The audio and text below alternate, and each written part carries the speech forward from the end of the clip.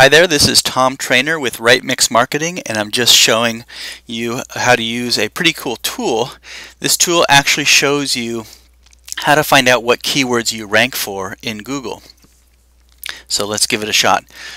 So I'm going to type in just a random website and press search, and this is the free report. So I actually have an account, but I'm showing you a free report.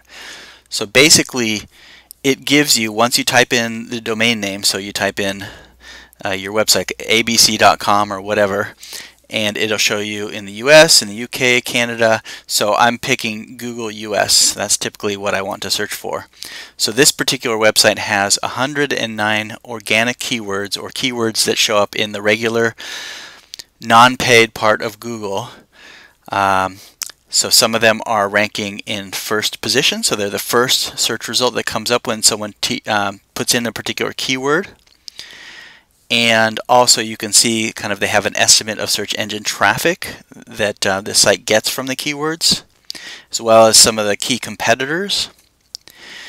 And so what you can do is, it says 109 keywords. It gives me a little abbreviated report, so I click here to see the full report.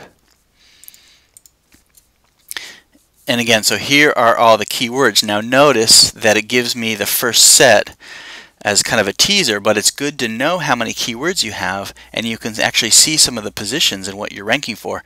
If you want to see the full report, you can upgrade, do like a 1-month upgrade and see the report, because it's pretty valuable.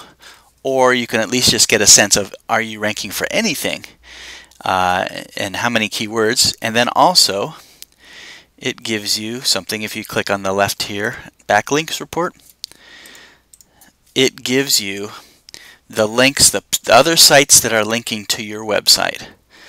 So that's great. And if it's crossed out, that means it's a no-follow link. So Google does not give you credit for it, but it does help you a little bit in Google search. But the most helpful ones are the ones that are not crossed out. So if you have a mix of ones that are crossed out, which are no follow links, as well as ones that are not crossed out, then the more links here, the better generally for your search engine ranking.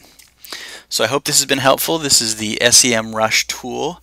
You can learn more about it on the blog post that I have on my rightmixmarketing.com blog, and I will talk to you later.